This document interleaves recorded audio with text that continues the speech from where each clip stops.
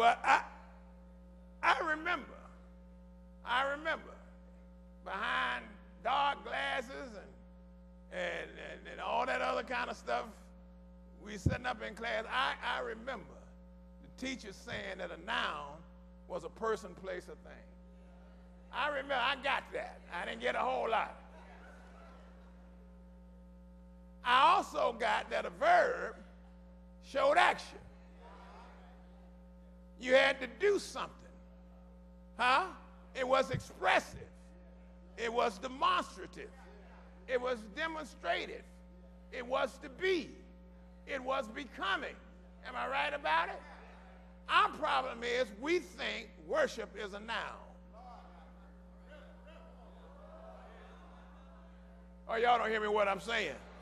When we come to church, we think we're going to a place and not to do something. Huh? Y'all don't hear me what I'm trying to say. God says present your bodies a living sacrifice. Your body's holy and acceptable unto Him, which is your reasonable worship. You got to do something to worship. You got to invest something to worship. Huh? You got to invest some energy to have acceptable worship. You cannot worship God in spirit and in truth without investing some energy. And you're going to have to give up something. Can I touch you what you're going to have to give up? You're going to have to give up your pride.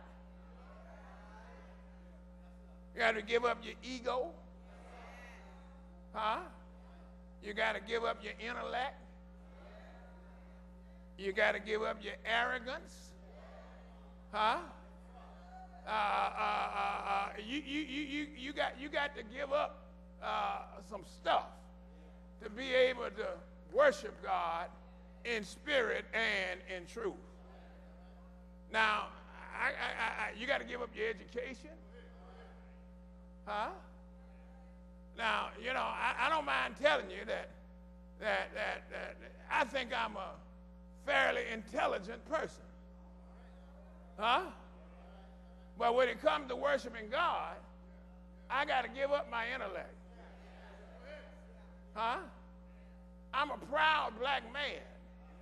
But when it comes to worshiping God, I got to give up my pride. I got a strong ego. If you don't believe it, you ask my wife how egotistical I am.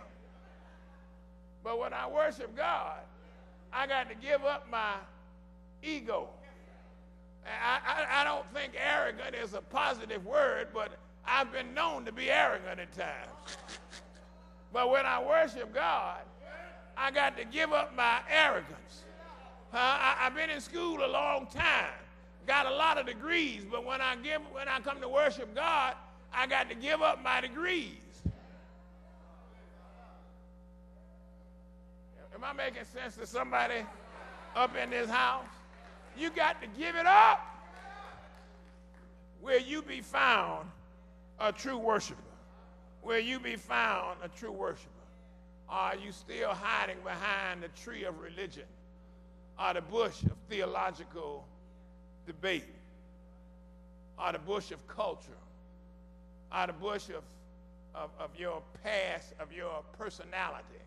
You got to give up your personality. You say, well, I'm shy. You can't be shy and worship God. You got to give up your shyness.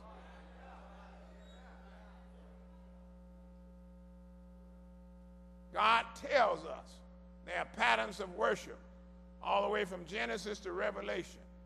And we are to adopt those patterns of worship.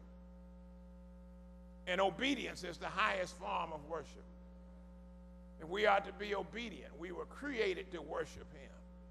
Are you with me what I'm saying? And God is seeking.